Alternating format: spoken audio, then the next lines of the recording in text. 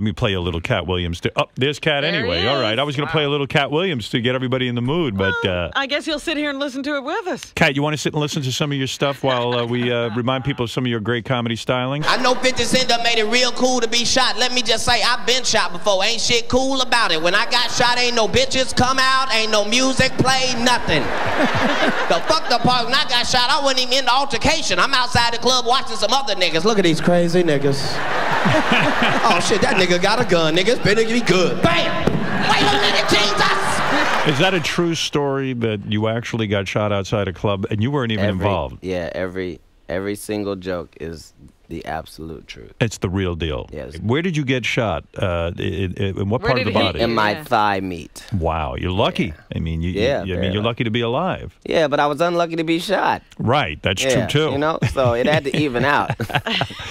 It really sucks when you're minding your own business and you get shot. You don't mind, at least, if you're getting shot. I always wonder, though, about the people who stand around looking at trouble. Well, see, the thing is, you never know. By the time you find out it's trouble, like, there's a very small space in between that's trouble and the actual trouble. Really? Yeah, sometimes you catch it at the tail end. Like, you don't know they've been arguing for 30 minutes. You just walked out. You're not really aware of it. Things happen in the course of seconds. It gets crazy. Yeah. Things escalate. Although, I'll tell you what, you got some big guys around you. Everyone, that was the talk. When you showed up here, and everyone was looking in the green room, they were like, holy shit, this guy Katt's got... the entourage. You got big dudes.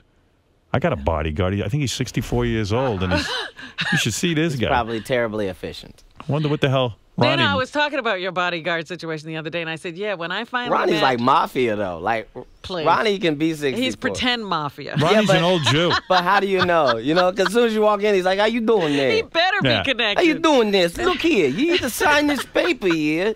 I know. But I was telling you go rest with the fishes. When I met Richard Pryor, he was already, in his, late 50s or whatever.